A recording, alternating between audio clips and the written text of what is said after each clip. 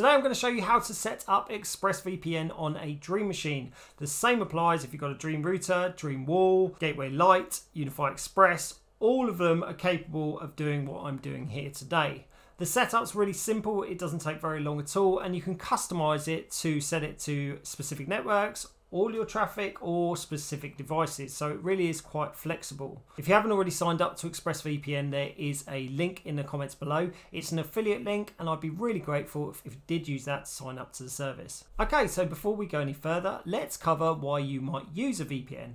Using a VPN is all about privacy. If you were to Google what is my IP address, you will see your public IP address popping up, and that's the same IP address that you see on the dashboard of your Unifi Dream Machine. Your public IP address is given to you by your internet service provider, and everywhere you go on the internet you leave a little trail behind because of that address. In the worst case scenario, your IP address could be used by hackers or cyber criminals. Admittedly, the chances of that are pretty slim, but it is pretty likely that companies are going to be tracking your IP address to try and sell you goods and services, whether you want them or not. Additionally, your internet service provider will be collecting all of your internet data and selling it on to the highest bidder, and they are legally entitled to do this.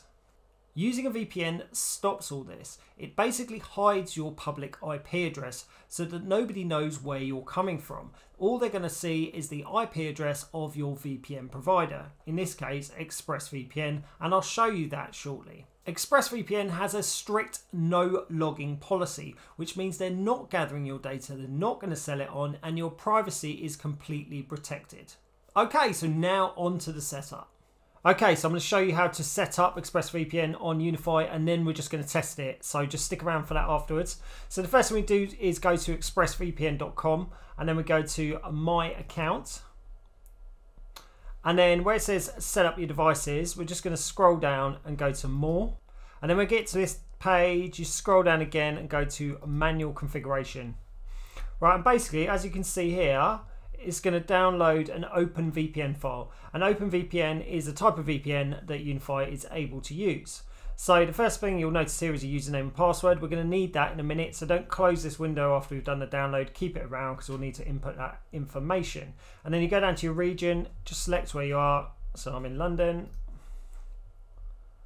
And then that will download the OpenVPN file, which we're going to use in a second. So now I'll go to Unifi. And I'm in my dashboard, and then I'm going to go down to settings, and then we're going to go to VPN.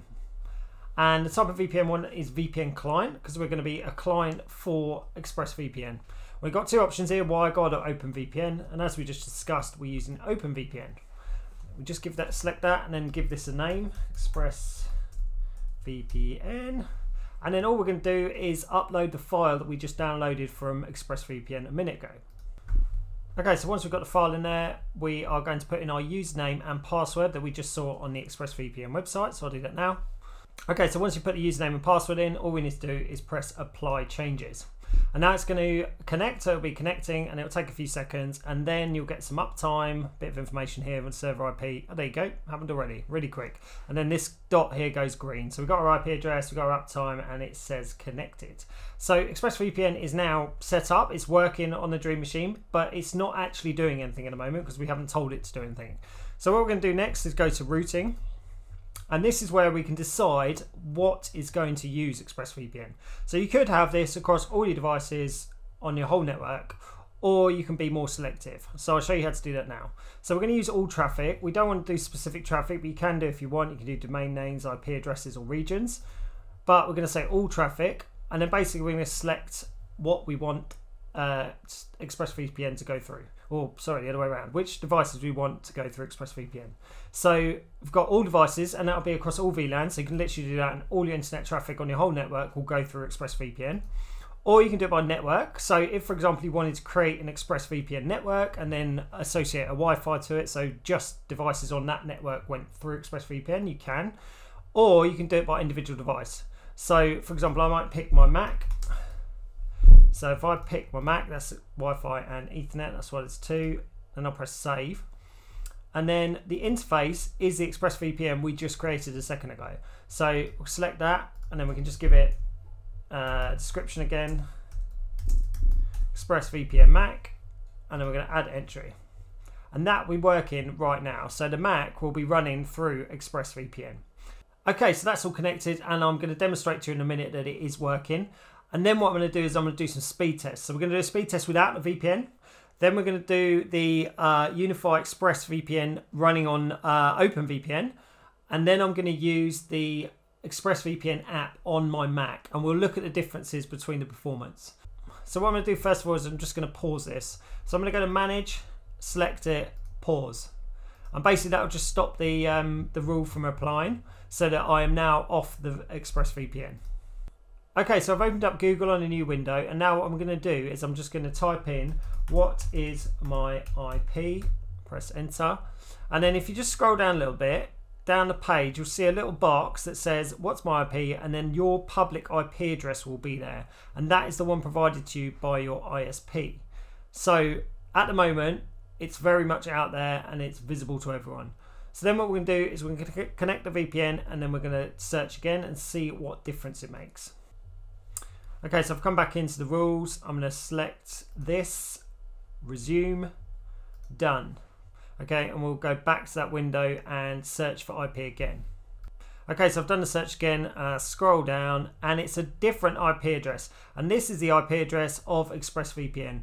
And I don't care who knows that, because all they're going to find out is that it belongs to ExpressVPN. So good luck trying to hack those guys. So we know the VPN is working, but now what I want to do is I want to do some speed test comparisons.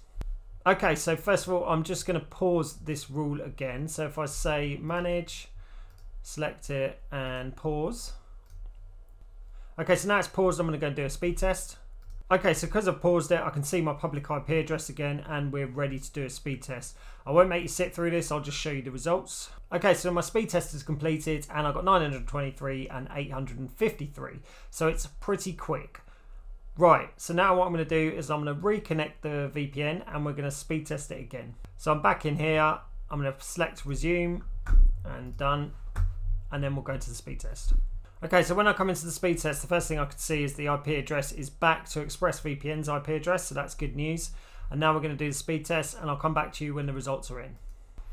Okay, so the speed test is completed, and it's significantly lower than my last speed test. So I've got 151 and 148. Obviously, that's still quick. Like, there's not much you're going to be doing where you're going to be going anywhere near that speed, but it's still significantly slower. And the reason why it's slower is because we're using OpenVPN. So that's the limitation of OpenVPN. So we're not ever going to get really, really quick speeds on that type of service. You can run devices through that with no problem, and you could run your whole network through that with no problem. But if you're wanting to keep those maximum speeds, then this might not be the best solution for you for that reason. Okay, so now what I'm going to do is I'm going to disconnect from the VPN through the Unifi, and then I'm going to use the OpenVPN app on my Mac and test the speed again. Okay, so I've opened up the ExpressVPN app, and I'm going to connect to it. Okay, so I'm connected, and now what I'll do is I will just refresh this. And again, we get a slightly different message here. It says UK dedicated servers rather than the IP address of the ExpressVPN, as we did previously. And I'm going to speed test it, and I'm expecting this to be a lot faster. I think it will still be slightly capped, but I don't think it's going to be anywhere near as slow as the OpenVPN. Okay, so that's the speed test completed, and I've got 610 and 566. So it's much quicker than the OpenVPN method, but it's still quite a bit slower than my actual internet. Okay, so now you've seen how to set up ExpressVPN on Unifi. Whether or not this is a service for you is entirely your decision. But I hope you've enjoyed the video. Please do subscribe to the channel, and I'll see you next time.